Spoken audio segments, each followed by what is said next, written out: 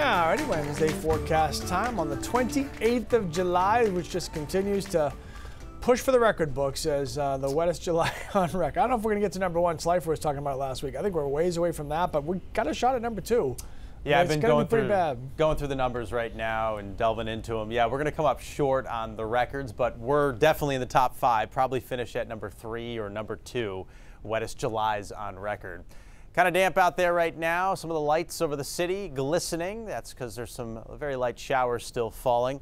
Fronts, though, offshore now, and we're going to get improvements after some downpours came through last night.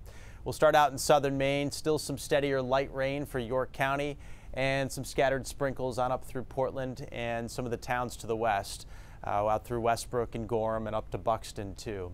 As we go east, still seeing some heavier showers exit the Washington County coastline, but they're almost gone.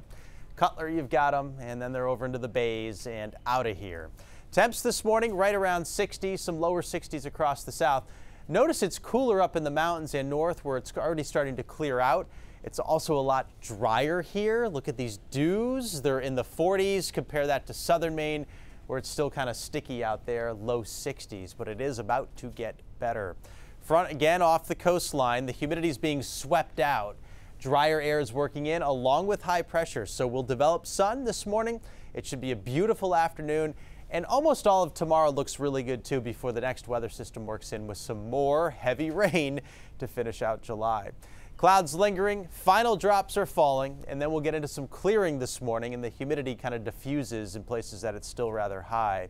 Sunshine dominates for the middle of the day. Comfortable temps and levels of humidity, and this afternoon looks great. It will be mostly sunny.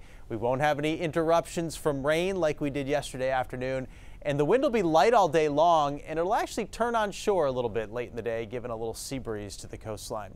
Here's a look at the highs today. Normally 80.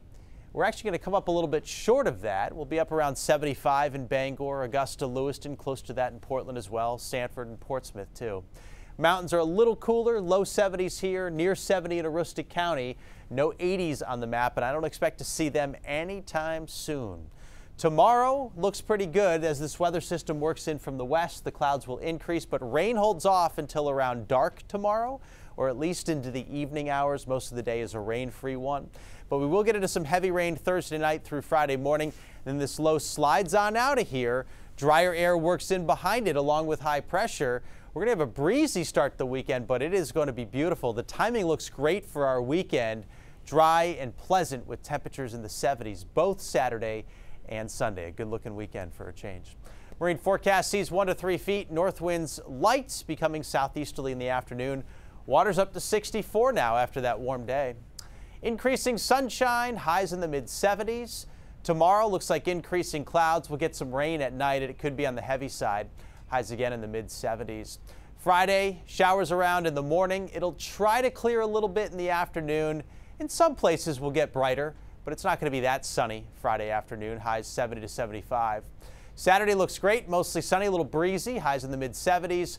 Partly sunny on Sunday in the mid 70s, and then our next chance for rain will be early next week.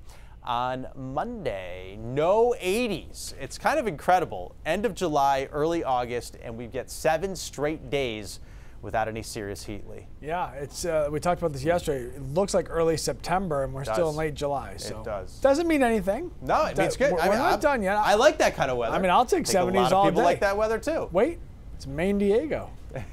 All 70s all the time. That's right. All right, thank you, sir.